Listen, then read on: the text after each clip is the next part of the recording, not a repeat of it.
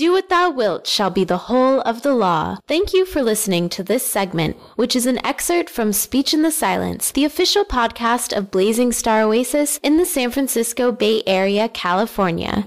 Speech in the Silence is a monthly program offering lectures, music, interviews, readings, announcements, and news. See the comments section on this video for a link to the complete program where this segment was first heard. Visit speechinthesilence.com to subscribe to the podcast to hear new programming as soon as it is available. Be sure to visit us on the web at speechinthesilence.com, subscribe to our YouTube channel, and like us on Facebook at Speech in the Silence. You may contact us at thelemapodcast@gmail.com. Thanks for listening. Love is the law. Love under will.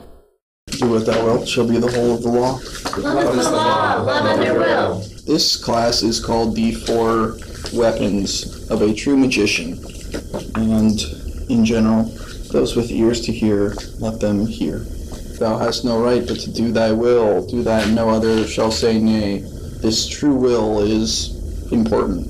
Magic is a spiritual science which has the potential to help us in learning to know our true wills and to cause change effectively in accordance with that will. The knowledge and practice of magic makes us into a magician, one who has mastered the elements of existence and who can move among them and interact with them so as to manifest, affect, enact, or accomplish that true will.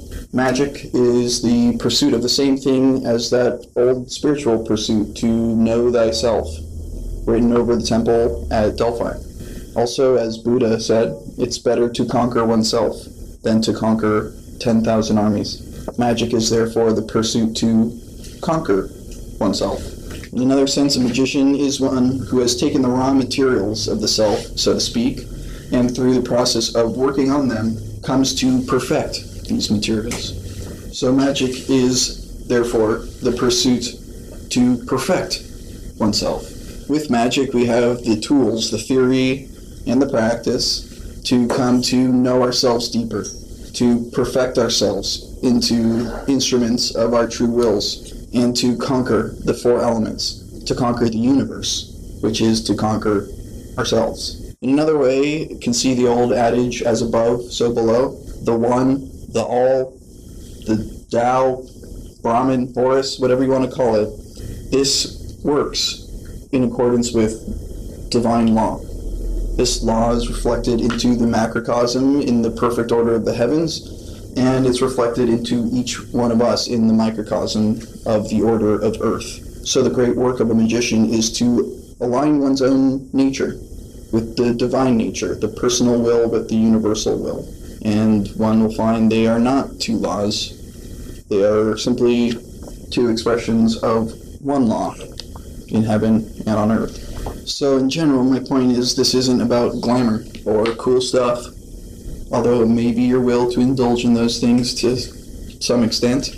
This, magic, is the ultimate existential pursuit, the attainment of your true motion, your true purpose, the fulfillment or actualization of your potential as a being. And this is the ultimate spiritual pursuit, the attainment of the truth of your being, of your divine nature. And this requires sincerity. And I believe sincerity is the mark of a true magician. Not necessarily seriousness, but sincerity.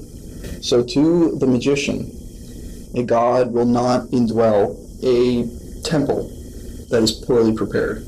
So in line with this, the magician believes their task is to properly prepare their temple so that their godhead may indwell, so to speak. And that's why it said the body is the temple of the Holy Ghost, or the Holy Spirit. You probably shouldn't soil it too badly then.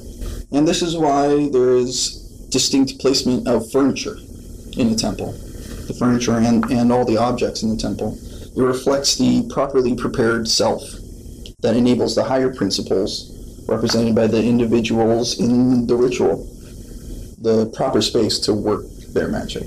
So in order to fashion this temple of the self to be the most complete expression of the God, of its true nature.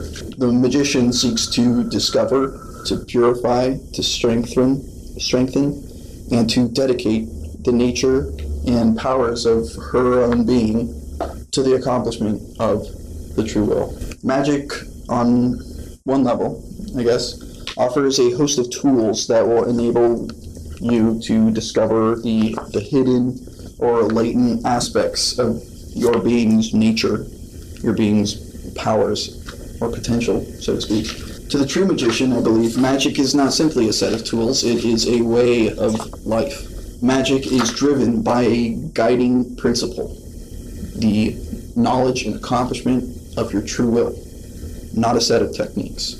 It's the constant pursuit to know, to perfect, and to conquer the self, so as to do one's will with the utmost of one's free will, with full awareness, with balance, and wholeness. When we do our wills, we are in harmony with the divine law, the divine will, and we work with the momentum or inertia of the universe instead of against it. So I figured I would start by answering core questions of, what is a magician?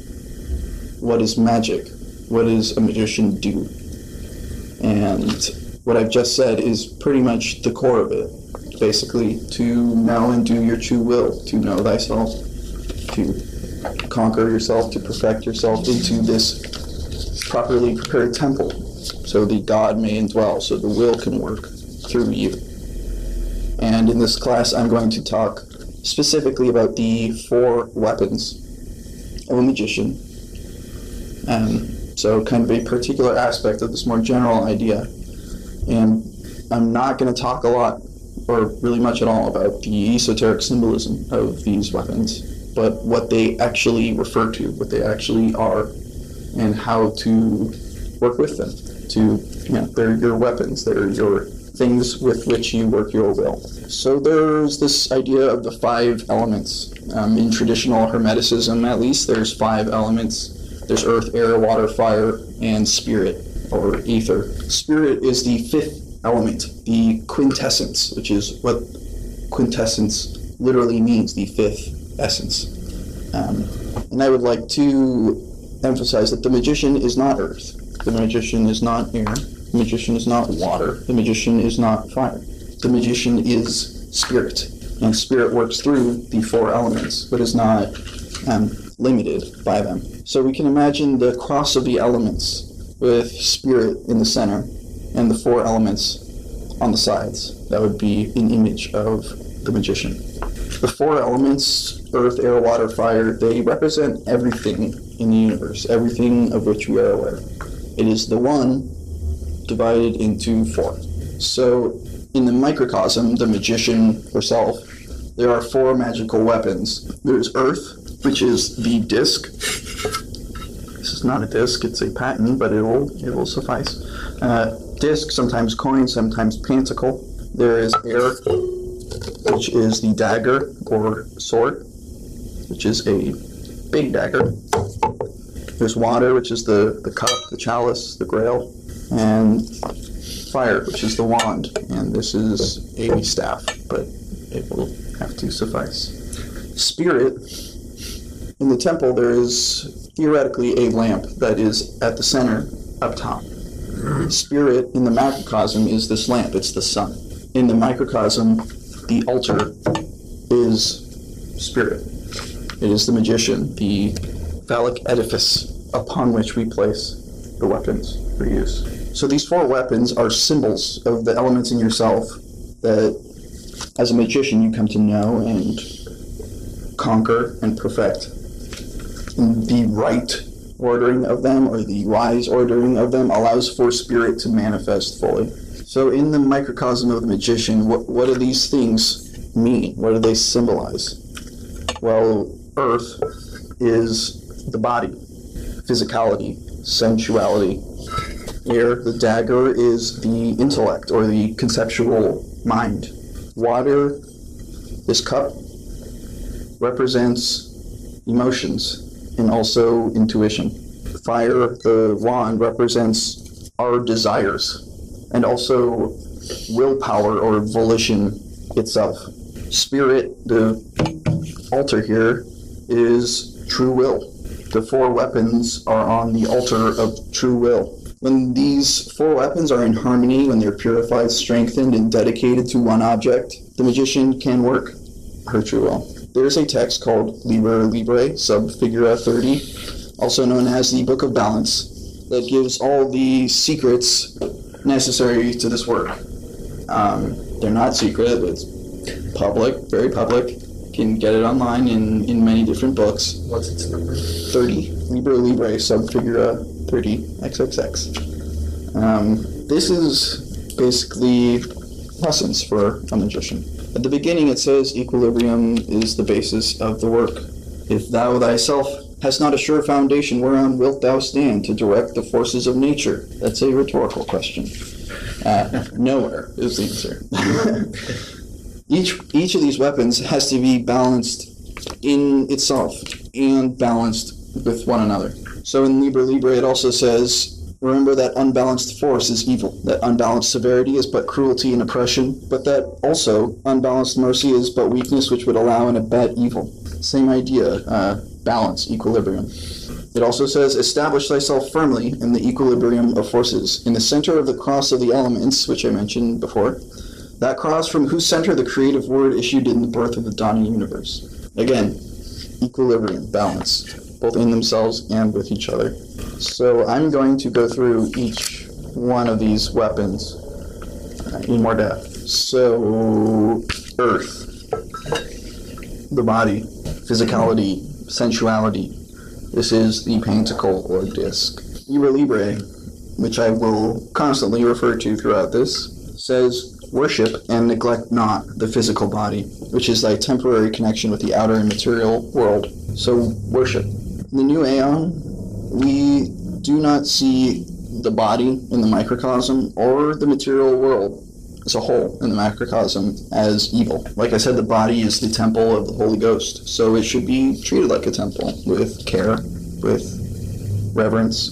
Don't get it too dirty or clean it up if you do.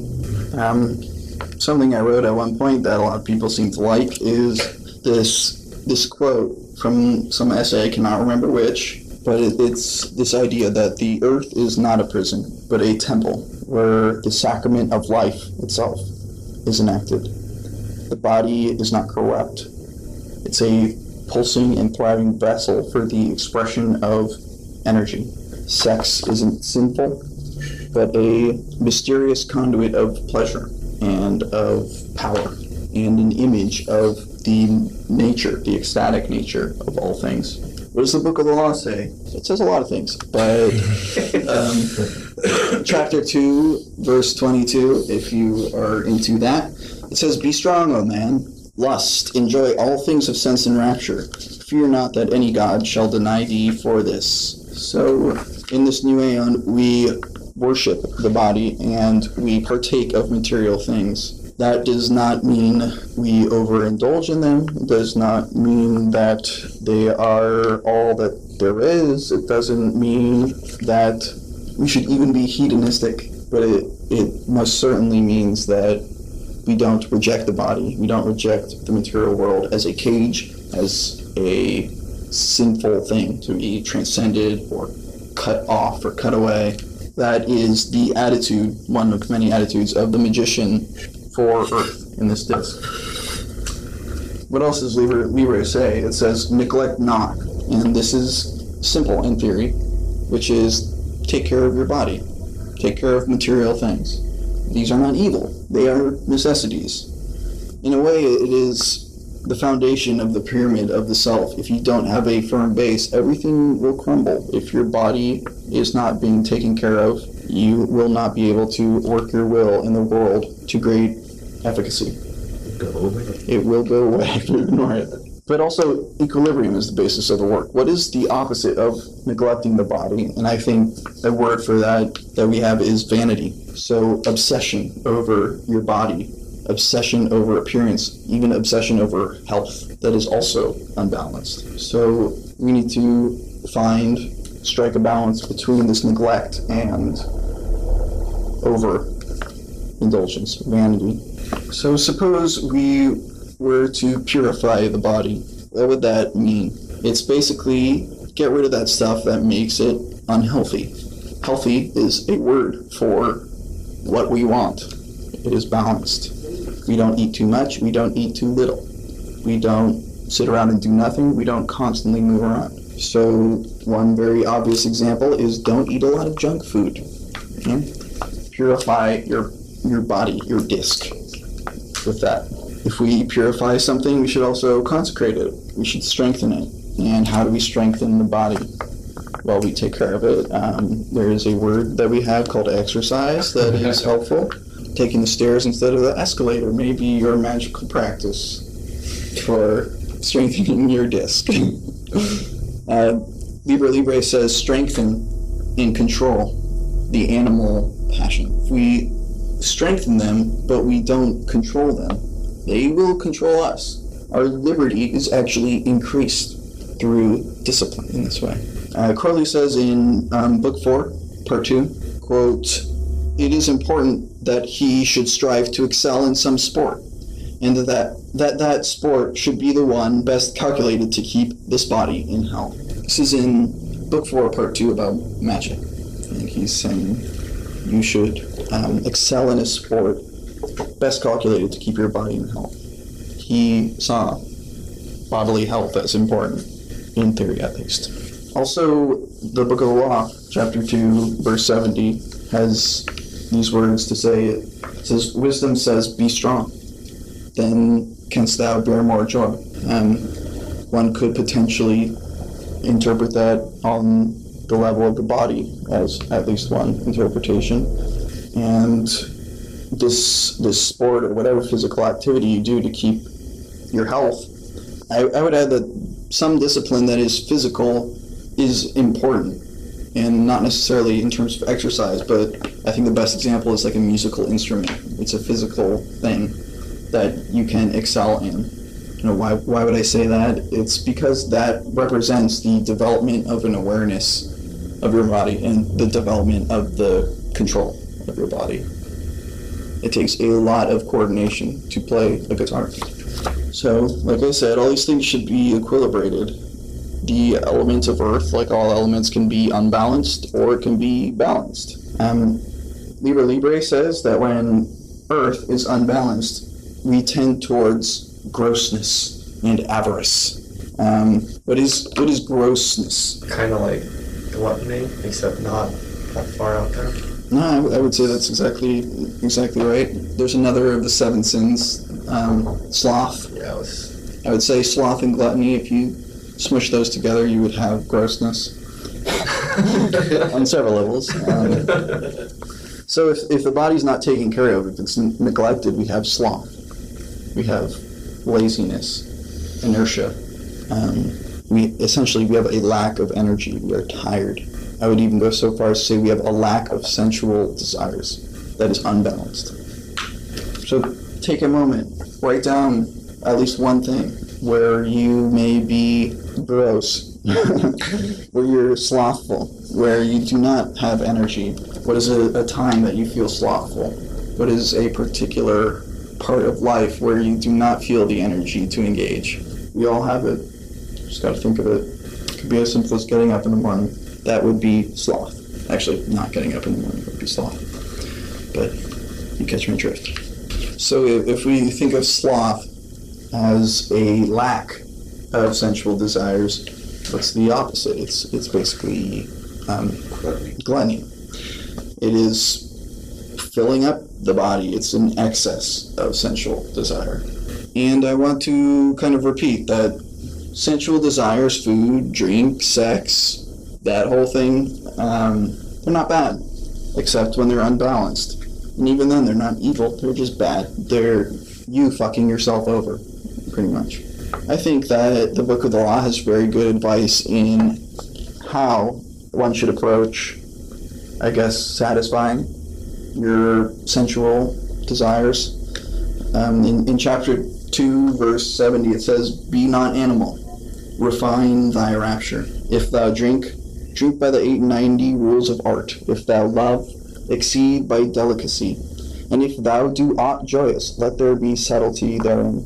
And no, I have no idea what the 90 rules of art are, but I guess those are for you to figure out for yourself. So like I said, unbalanced with earth is grossness and avarice. We just talked about grossness. Avarice is a word for greed. It is hoarding, in a way.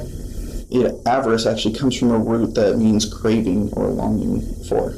This is shown so amazingly obviously in our age that it's a platitude to say that our culture is materialistic. We have materialistic desires. We want material things for their own sake, rather than what? Rather than as an expression of our will, rather than something that is part of that will or interacting with that will. We all do it. Everyone always has. But America in 2013 is a glaring symbol of this imbalance. So, I mean, having something for its own sake, I mean, it's good to have shelter and money for food, for example. But seeking, grandiose Victorian mansion and eating filet mignon every meal, that's unbalanced. And I use hyperbole to make the point, but we all do this to some extent in many different ways.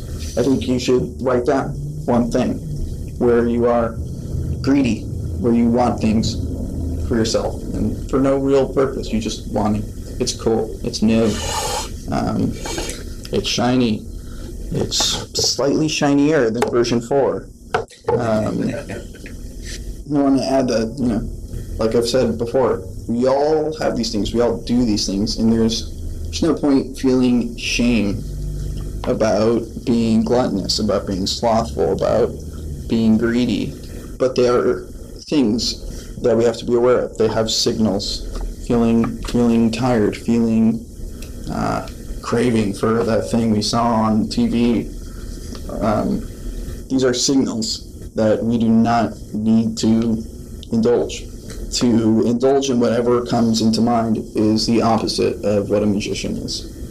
A magician is able to choose. They have choice. They have free will to indulge or not. And if they do indulge, the extent to which they indulge, indulging in a certain way that is fulfilling of their will. In terms of the imbalance of earth, I would also add, like I mentioned before, vanity, which is the opposite of neglect of our body, obsession over appearances. I'm sweaty, I'm kind of gross, but I'm okay with it. if you can handle it, I can too. So, unbalanced earth. Such a downer. What about balanced earth? Libre says that balanced earth is laborious and patient. Now, we don't associate the word laborious with anything positive, usually, but laborious basically just means industrious or hardworking. Where is somewhere that you feel laborious? Where are you hardworking? And what is it about that gets you to be that way? How do you keep that balance of your disc in that instance? Write that shit down. Do more of it. Expand that to other parts of your life. So laborious and patient. Patient is a word that I find hard to describe, but it gives me a sense of peaceful, of not obsessing over getting results instantly.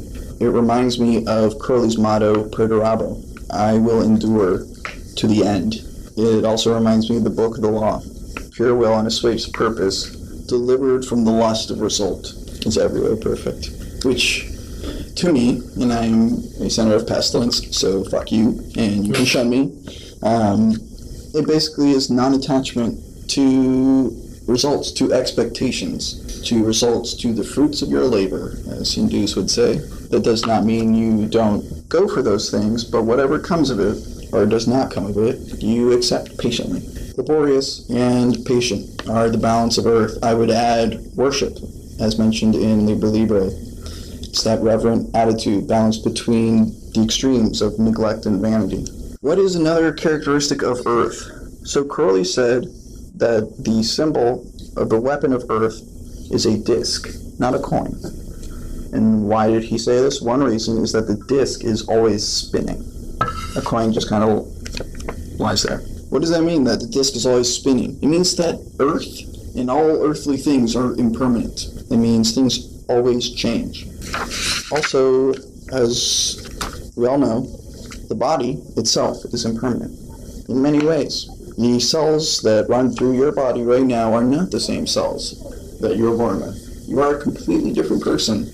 Your social security number is more permanent than you are. And your body will eventually pass away. I would say Thelema walks a middle path between attachment and neglect. We take care of the body, but we're not overly attached to it. This requires an awareness that the body is, like Liber Libre says, that temporary connection with the outer and material world.